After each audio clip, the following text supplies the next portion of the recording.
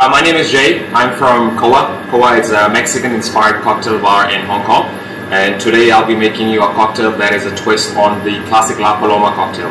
So instead of using just tequila, we're going to mix tequila and also mezcal together in this one. And also instead of using just regular salt, we're actually using sal de gusano, which is actually a worm salt. It's a salt that's made from crushed worms with a bit of salt and chili added to the drink. Like this, and then we're going to add a big piece of block ice into the glass.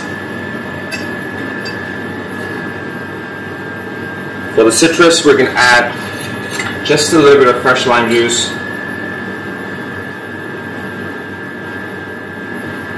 There you go. And then here we're using the Don Fulano Fuerte, which is actually a 50% alcohol by volume tequila.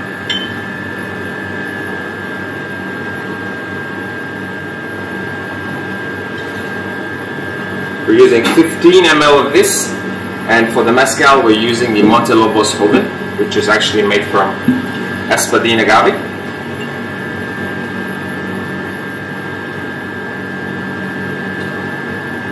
There you go.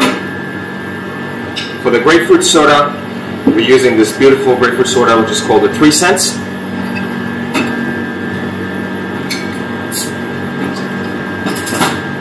There you go. Let's top it up.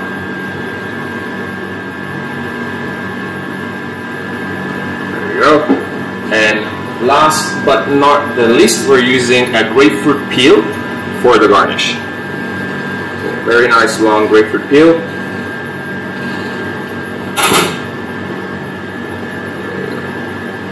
Just twist on top. So it's a very nice grapefruit aroma. There you go. So enjoy this drink from this side. If you like something salty, spicy, it also gives you a little bit of that umami flavor as well.